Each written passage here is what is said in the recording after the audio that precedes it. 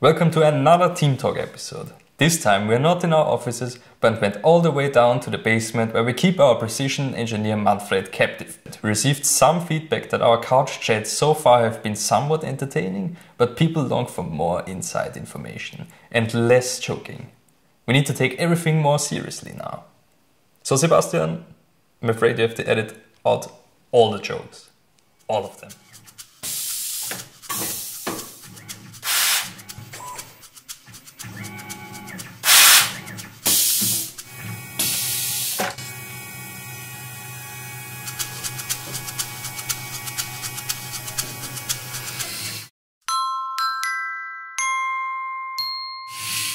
There's no denying that the shipping date of the beta is severely delayed already, but instead of whining about it, we want to let you in on what changed and what we went through in the last months. Earlier this year we presented the first complete hardware prototype of the AXIOM beta.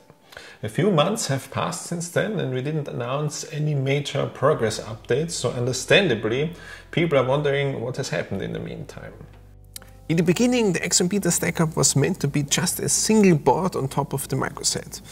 But we wanted to make the beta more modular, more flexible and powerful than originally planned. And more about this later in this Team Talk episode. So we decided on a more complex stack of boards. The sensor board for the early betas utilizes a zero insertion force socket, or short ZIF socket, to hold the image sensor. It's actually an off-the-shelf server CPU socket that we're reusing here, but in a later version of the beta we will be using a dedicated custom socket. But especially now for development where you might want to take out the sensor or replace it, the ZIF socket is a much more convenient way of doing it. The interface board is meant to act as a bridge between the image sensor and the actual image processing on the microset. The idea is that the interface board converts the communication to a kind of standard protocol so that any future image sensor can be used in a module without requiring any changes to the rest of the hardware. Currently we use a so-called dummy interface board because there's no FPGA on the interface board yet to handle this standard protocol communication. So for simplification, at the moment we just forward 32 LVDS lines of the 64 LVDS lines from the image sensor to the microset, which means that we can only run the sensor at half the performance, but this is still more than enough for the current capabilities of the beta if you consider that the image sensor could do a maximum of 300 frames per second in full 4K resolution. The beta main board is like a PC's motherboard, the central data routing PCB.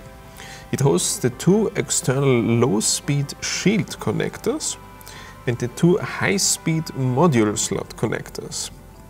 The new thing now in this latest revision are the two routing FPGAs on each side of the board. These act as a kind of central cross-point switch which define which data lines should be going to which interfaces or processing units inside the hardware. And this can be dynamically reconfigured in software, so this opens up a lot of new possibilities. In the center of the beta mainboard we have a solder-on area which is not populated yet. In the future it will host chips that sense the camera's orientation and acceleration.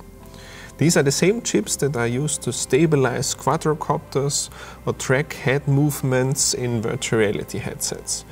But in our case, these sensors are placed exactly behind the image sensor center, so they are in a perfect place to supply data, for example, for image stabilization or metadata about the camera movement and orientation during a shot. The last board in the stack before the microset is the power board, which generates all the different supply voltages for the chips and logic on the other PCBs in our camera. But it also monitors current and power consumption, so you can estimate remaining battery capacity based on the current camera power consumption. In this current revision of the board, we generate a predefined set of supply voltages matching the current application with the rest of the camera. In the future version, we want to adapt the power supply hardware so the voltages can be adjusted in software to make the power supply even more versatile and future-proof. In advance, you never know which of the potentially thousands of small things could go wrong. So if someone asks us now, what would you do differently if you had the chance to learn from your mistakes? The answer would be nothing. Of course, we learned a lot, and I hope we managed to get wiser throughout the last months, but in general we know that trying to control every tiny aspect will likely generate more problems than it prevents. When we were notified that we got the EU Horizon 2020 grant for development of the AXIOM Gamma, we knew that we were actually luckier than we ever thought we would be. Running the AXIOM Beta crowdfunding campaign with such a success and then receiving such a significant grant created opportunities for us we didn't dare to believe were possible to achieve before. But these wonderful opportunities also posed quite a challenge. The AXIOM Beta was meant to be a predecessor for the AXIOM Gamma, and we wanted to collect ideas and feedback and experience from a larger beta community to then incorporate them into the AXIOM Gamma design. Developing both projects at the same time implied that our original idea could only be realized to a smaller extent than planned, given that you simply cannot develop a predecessor and a successor at the same time. So the only way for us to address this issue was to realign the AXIOM Beta project a little bit. We realize now that we did not communicate this process and decision properly, even though the general results of these changes, for example, the added modularity to the beta, were quite visible, I think.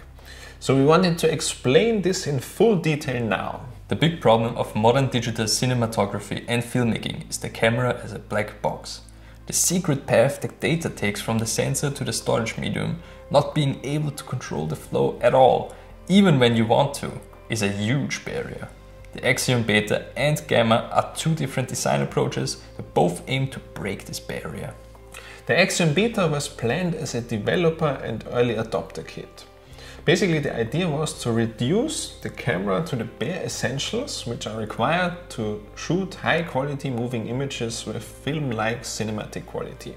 Ultimately, the idea was that all crowdfunding backers would shape the future of the AXIOM Gamma and eventually upgrade their betas into gammas. So essentially, the hardware design of the AXIOM Beta was kept rather simple, mainly addressing problems we discovered with the AXIOM Alpha prototype, but not adding that many new features and flexibility. With the AXIOM Gamma in development, at the same time we decided to adjust the development plan of the AXIOM Beta. The AXIOM Beta should become an independent, small, lightweight but also very modular and flexible camera platform. The AXIOM Beta will be available in its initial form in the next months.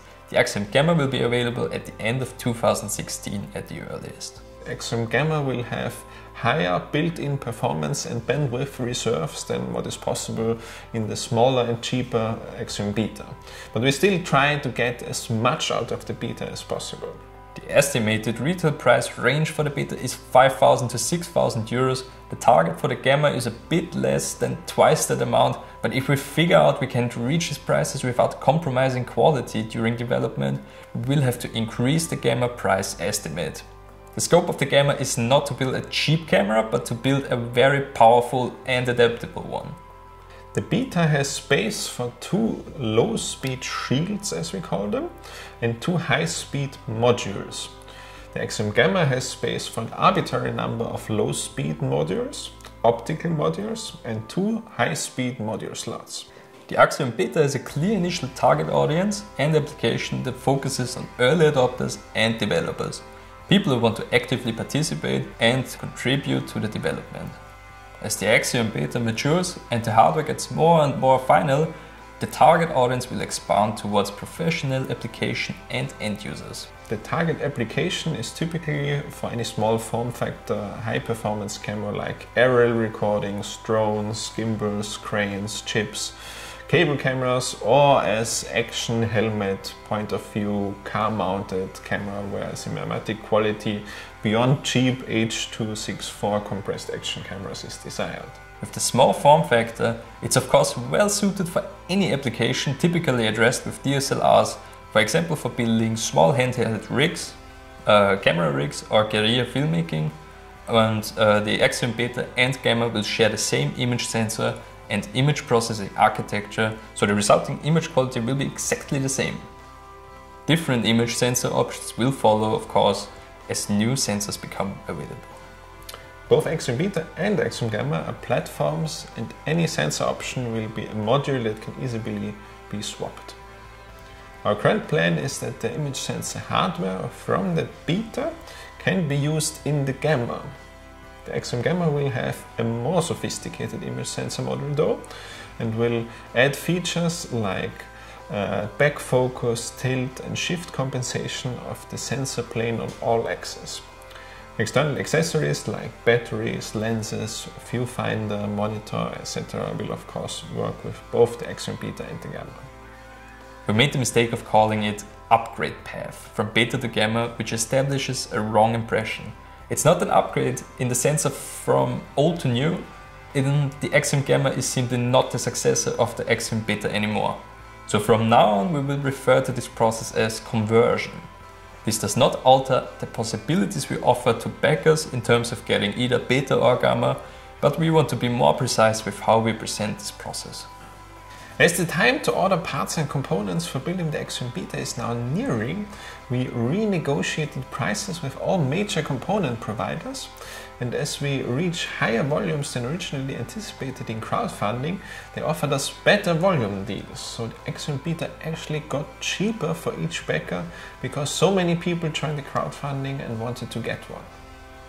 But this also means we have to guarantee to reach this volume, otherwise the per unit prices will be higher than originally anticipated again. So we came up with a phased payment concept that asks every crowdfunding backer to transfer only the funds that are immediately required for purchasing parts or starting production of every backer's camera unit. In phase 1 we ask for 1000 euros and we will bulk order the image sensors, sensor sockets and the microsets. We also ask those who want to wait for the AXIOM Gamma to participate in phase 1 payments, as they will need the same image sensor for their camera unit. In phase 2 we ask for an additional 700 euros when you decide to get your AXIOM Beta, which will cover the production of electronic boards, components and the assembly at the volume production facility. In phase 3 we will balance out all final component prices and everything left for your camera and add shipping cost, and this payment will only be due once we will be ready to ship your camera unit. In a recent survey we asked all backers what we should do in case we do not receive 500 phase 1 payments. And the great majority suggested to invite additional backers to the community to fill these open slots. So there might be a chance for a few more people to acquire a voucher and get an AXIOM Beta at cost soon. We will announce this properly, but in case you want to be notified to ensure that you don't miss out on this opportunity, you can email us and we will put you on top of the waiting list straight away. We saw from the survey feedback that a lot of crowdfunding backers would also be interested in bulk purchases of third-party products.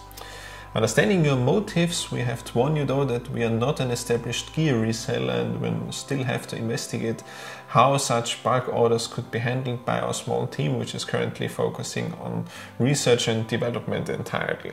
We want to make sure any device we recommend or offer for such a collective order is 100% compatible with the Beta first. So we agree that it would make sense to offer packages of Beta together with approved accessories, but we will take still a bit more time to evaluate these options properly.